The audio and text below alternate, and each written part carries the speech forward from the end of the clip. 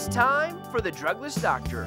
Call a friend or family member now and let them benefit from today's exciting and life-changing program. If you want to lead a healthier life, the time is now. Hello, this is Dr. Bob, Anthony, and Kason DeMaria with another Half Hour of Health for each and every one of you. And tonight we're going to talk about a topic that impacts 70%, 69.3% of you that are watching us right now. It happens to be weight loss. And this is a very popular topic anytime during the year. And I'm going to talk to you a little bit about myself personally. A couple years ago, I did a program because of the fact that I was putting on additional weight. And it's not hard to put on weight today in our society. I only really eat healthy food, but I was eating too much healthy food. And as you get older, and I'm going to be 60 years old, it's a little bit more challenging to lose weight because you have less muscle to burn calories. So I made a couple decisions that I want to pass on to you, and then we're going to go into more detail of what you could do yourselves at home. Basically what I did is I became conscious or aware of what I was eating. So I was eating too many almonds. Oh, Dr. Bob, but almonds are good for you.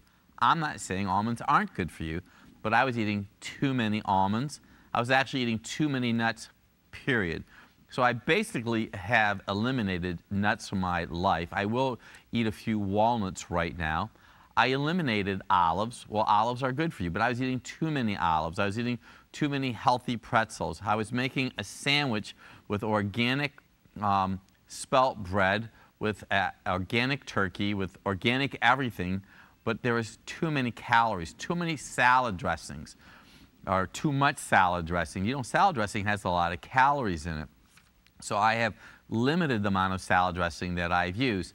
Just by making those couple lifestyle changes, I eliminated 800 calories a day from my life. So I'm going to encourage you right now. All of you know what you're doing. I just watched a program the other day that this lady lost an enormous amount of weight, and she said she was just eating too much. So not to be silly, stop it. Stop it. And you say, stop what? Stop eating so much. And so what I did is I just made that decision, and I exercise. I rollerblade, I ride my bicycle, I jog, I lift weights. And the reason I do that, it helps burn the extra calories. I don't drink alcohol. I don't drink soda pop. I don't eat ice cream. And I just have been aware of the calories that I'm putting in my body.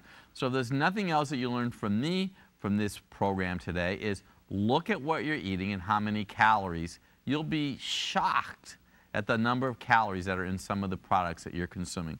Dr. Anthony, Dr. Kason. So what's really important is the why behind the weight loss. As Dr. Bob mentioned, it's a CDC, which is the Center for Disease Control, estimates that about 69.2% of adults over the age of 20 are either overweight or obese. There's also other research studies out there that are showing that obesity and being overweight is a larger issue than hunger in the world right now, which is a really scary fact.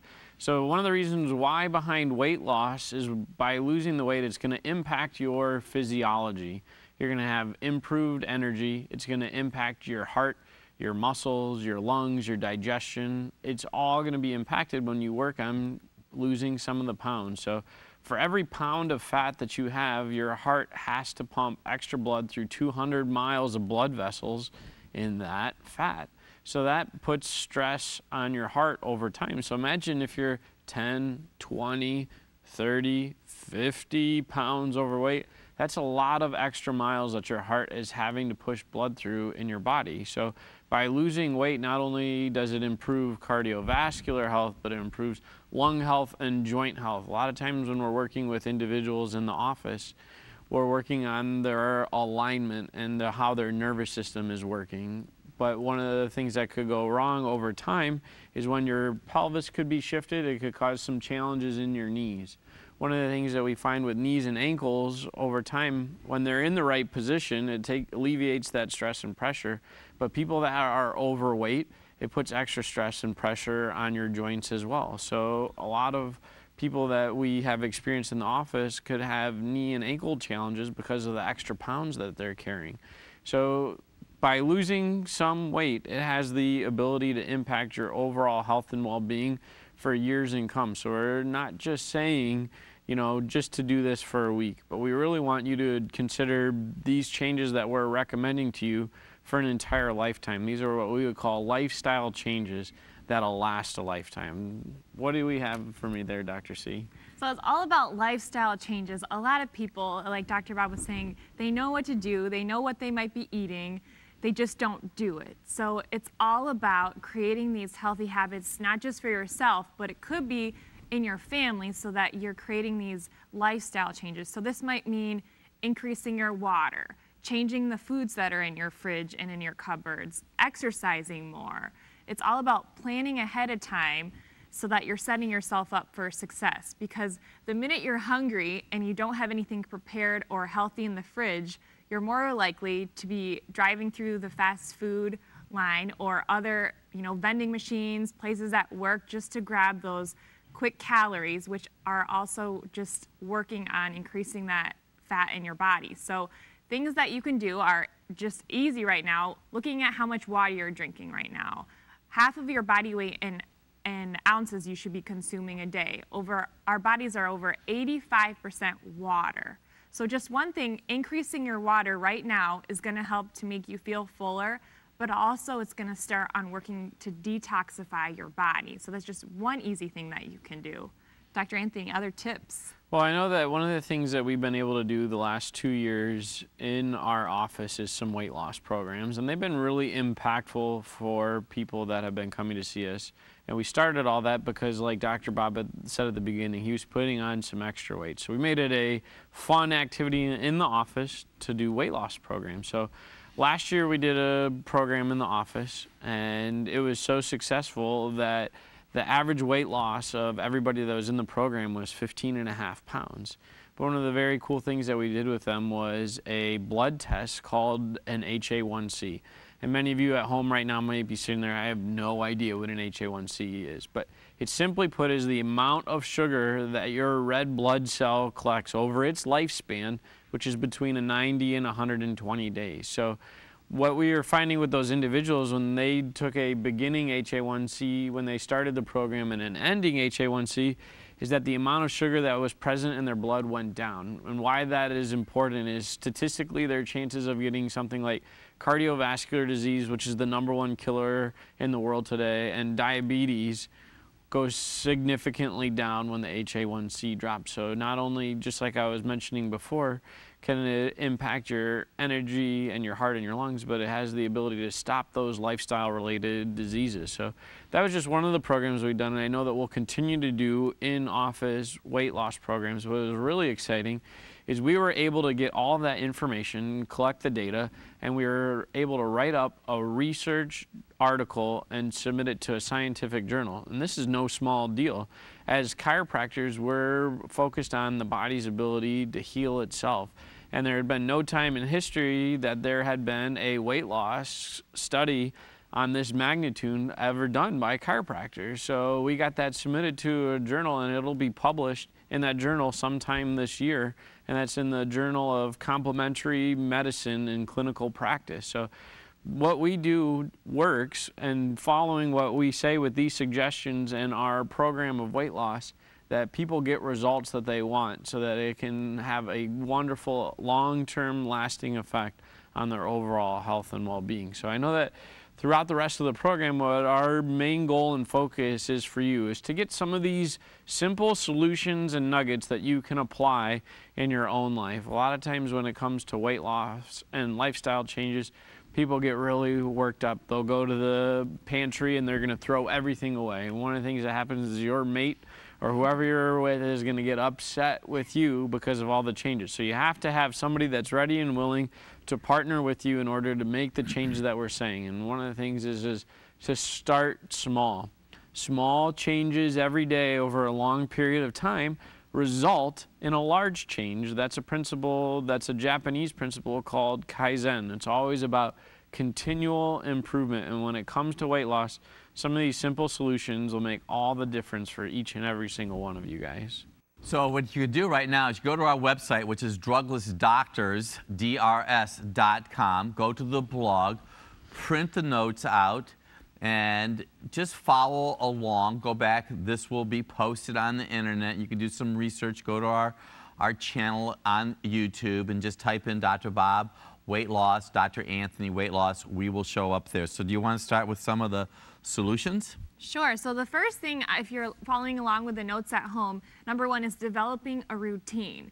So developing a routine means figuring out each week what you're going to do for exercise, for food planning, and even for your water. So the best thing you can do is sit down and plan it out. So if you know that you need to exercise, start with something small, like being committed to at least 3 times a week exercising. If you're not exercising right now, 3 times a week is better than what you're doing right now. So writing down how many minutes you're going to exercise and what you're going to do, and start by being accountable for that. So this might mean exercising in the morning with your spouse and starting just small. So you might be up to maybe just biking or walking. Maybe you have some resistance bands or weights at home. You just want to start exercising right now. Everyone always says, but where do you find the time to exercise? This may mean waking up a half an hour early or an hour earlier to start your day out right. But I can guarantee that once you start exercising, you're going to feel better, you're going to increase your energy, and you're going to start burning those extra calories for weight loss. So that's one simple thing you can start doing.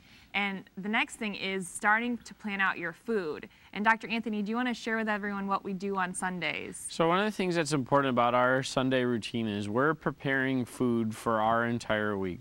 During the week, we're at the office sometimes 12 and 13 hours during the day for multiple days during the week. So if we didn't plan accordingly ahead of time, we wouldn't have the food necessary that we would need for our body to regenerate itself on the inside. So we put time aside on a Sunday in order to prepare breakfast, lunch, and dinner for our entire week. And just as Dr. Kaysen was talking about before, if you don't do something like that, you're going to be more likely to go to a fast food joint, whether it's breakfast, lunch, or dinner. And everybody knows that going to McDonald's is not healthy for you, but they still do it. So planning ahead of time so that you don't have to go to a place like that. So by preparing, whether it's salads, our protein for dinner, or vegetables ready for us to go, so that we have those opportunities to have either cut up vegetables and snacks when we're hungry, so that we can be putting in the right stuff in our body. So having that plan ahead of time when it comes to food will make all the difference in the world for you. I can tell you can go to the internet and go to YouTube and type in my name, Dr. Bob DeMaria, snack food, and or my name, and type in swap bag. I'll show you some of the items that I personally have used. You can also go to the internet and type in my name, and we have recipes where it's sauteed broccoli and butternut squash and some other items that I know will make your life a little bit easier. You want fresh recipes, type in our names, go to our website, which is druglessdoctors.com, to get more information. We're going to take a short break, and we'll be right back.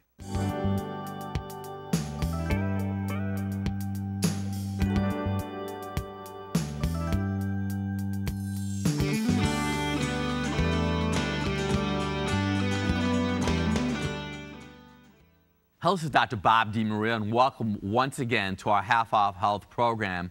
Optimal University is based on Dr. Bob's Guide to Optimal Health. And I'd encourage you to go to my website, druglessdoctor.com, purchase this book, follow us every month. We have live interaction. We're working very diligently to create a culture of wellness for the year. And you could plug this in anytime. Well, today I want to talk to you a little bit about water. You know, water is very important. It helps purify cells, help improve the integrity of your skin. Well, vegetables are an excellent source of water, probably one of my favorites, and I eat all 4 of these every day in either a salad or in Dr. Bob's swap bag. Is the cucumber. The cucumber is loaded with water, and so are these other items: celery, radishes, cauliflower. Use a little bit of imagination add vegetables to your life. I know it'll make a very significant difference. Now, let's get back to the whole subject of weight loss and what we talked about that very first segment. Over time, you can lose weight. You can lose at least 2 pounds every week. And as we talked about before the break, you need to have a plan. Just like Dr. Kaysen talked about, you want to exercise on a regular basis. I exercise every day. She said something very interesting. She said, if you don't have time to exercise, get up earlier. Well, I want you to know, 30 years ago, I made the decision to exercise. I was waking up at 10 to 7 in the morning. Well, some of you think, man, you're getting up when I get up. Well, right now, I want you to know that I get up at 10 minutes till 5 o'clock in the morning. You say, what do you do that for? Because I am doing everything I can to keep my spirit man alive. My wife and I read our Bible. I'd encourage you to get a book like Dr. Bob's Guide to Optimal Health, which is a devotional. And we improve our spirit walk. We pray with each other. And then we exercise around 6 o'clock in the morning. The secret weapon to long-term weight loss is exercise. Isn't it interesting? Adding a little bit of exercise will make a huge difference. I promise you that. So when it comes to weight loss, one of the things that is important is planning ahead of time for get-togethers and parties. One of the things that I hear on an often basis when going over a diet sheet with somebody was, oh, this is a bad week. This is a bad weekend. It always seems like it's a bad week or a bad weekend. One of the reasons why is there's always get-togethers and there's always parties. So being prepared ahead of time, whether you're bringing your own food with you or identifying the things that you know that you're going to consume so that you don't have to put yourself in a circumstance of saying, you know what, I'm okay with maybe 1 piece of cake. Well, you know, I had 1, what'll I just have 2? Oh, there's a couple of cookies over there. I might consume those too. So that when you have a party or a get-together, that could sometimes be between 500 and extra 1,000 calories worth of food that you wouldn't have consumed had you had not done that. So there's always going to be a birthday party, whether it's your grandma's cousin's brother that you're invited to go have some peach cobbler with. We'd encourage you to know ahead of time what your answer is to the questions when it comes to sweets that are available and other things that you know aren't going to contribute to your overall health and well-being when it comes to weight loss. And also, it's becoming label savvy. So like in previous segments, we've talked about reading labels. And when you flip over a package, it's going to say ingredients. But now what we're finding is there's a paragraph of ingredients, and then it says other ingredients. And if there's something on there that you can't pronounce or you know, it's ending in OSE, it could be maltodextrin, sucralose, high fructose corn syrup, sodium benzoate, all these other additives. You can easily do a Google search just to look on that and see what exactly it's doing to your body. But a lot of times, this could be inhibiting your overall weight loss because you're causing your liver to work overtime. So we're just excited to be here, and following along with this outline is going to help you with tips that you can actually start doing today and planning ahead of time for your next week. And you could actually lose 2 pounds a week by just implementing the exercise, the food, and the water into your life. I know that we had talked about counting calories as one of the solutions to this, and I'm going to just throw a concept out to you that I learned some time ago. It's called the halo effect. So Dr. Anthony talked about if you're going to go to a fast food place or a franchise, I want you to have an awareness of the calories. The halo effect is this. People who leave Subway, and I know that a lot of you eat Subway, they think that they eat 27% less calories than what they actually do. And I mentioned at the first segment about salad dressing. I need you to be aware of what you're putting on that Subway. I know that there's that one gentleman that lost an enormous amount of weight, and I have to congratulate him. But for the rank and file of you that are watching us right now, be aware when you go to Subway exactly what you're putting in the body. The people that go to McDonald's actually eat 19% more calories than that they actually realize. So Dr. Anthony and Dr. Kaysen was also saying when it comes to calories, there's enormous calories when it comes to going out. I'm going to tell you a little story. Years ago, I was taping TV in California, And we are gone for 3 or 4 days, and usually Debbie and I will take some food to eat along the way. Well, it's the last day. We're on our way home, and we are hungry. So we went to a Chinese restaurant, and I was doing really good with watching my weight. In California, you have to have the calories written down by the food. So I was looking at the rice, and they had steamed rice, and they had fried rice. I thought, oh, you know, you're doing really good. So I had broccoli and beef, and I made the decision to have the fried rice. And we were sitting down. My wife gave me a look when I ordered it, and I was looking at the calories. Well, steamed rice was 150 calories, which I did not buy, by the way, and the fried rice was 750 calories. That's a lot of calories. So be aware of that if you make that decision to go out to eat. I don't eat too much chicken fried rice anymore. Well, that's for good reason, too. So one of the things when it comes to exercise, and Dr. Bob was talking about your secret weapon being exercise, is to have fun when you're doing it. So you want to do some sort of exercise that you consider fun for yourself, whether that's doing something like playing racquetball or going for a bike ride or going for a walk with the dog. Doing something that you're going to have fun with on a regular basis is going to make all the difference in the world for you. There was a study that was done that found that people that make exercise fun are 69% more likely to do that sort of exercise on a regular basis. So one of the things that we would encourage you, just like I just said, identify something that you feel is fun when it comes to exercise and do that on a regular basis. Because let me tell you, if you don't think it's fun, more than likely the statistical chances of you continuing that for a lifetime is slim to none. So identifying that, making it fun for yourself is going to make a huge world of difference for you and your weight loss regime. The next thing is having a positive mental attitude. So a lot of times when weight loss is talked about, people think they can't do it. Or just because my mom or my sister or my grandma, they're overweight and, you know, it's a genetic pattern, and you're stuck in that box of thinking that because it's the family history of diabetes and high cholesterol and high blood pressure, then that means that you're going to have it. So being able to figure out how you talk to yourself throughout the day. So a lot of people, they have negative self-talk to themselves, worse than they would ever allow someone else to talk to them. So working on, it might mean changing your social circle of who you're hanging around.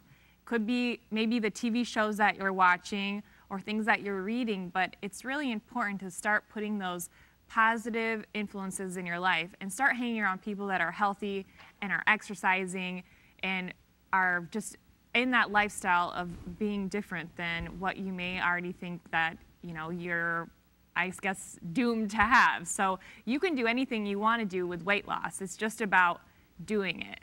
You know, when you go grocery shopping, just because you go to a health food store doesn't mean everything in a health food store is healthy.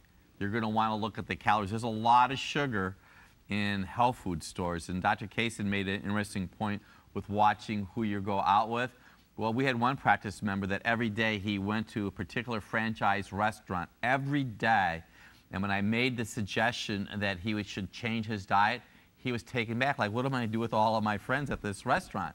And it was time for him to get new friends, and he made that decision, and he lost weight and probably found some new friends also. You know, it was really interesting what Dr. Bob was alluding to. Something that I like to joke around is either the whole foods effect or the health food effect. And I have a lot of people that say, well, it's like, you know, I went to the health food store and I got some organic ice cream and man, was it good. And I'll say, well, just because you got it at that location doesn't mean that it's any better for you, or well, I had some organic chocolate, you know, or I had some organic sweet. So just because it says organic and it's a sweet, whether it's a chocolate bar, a cookie,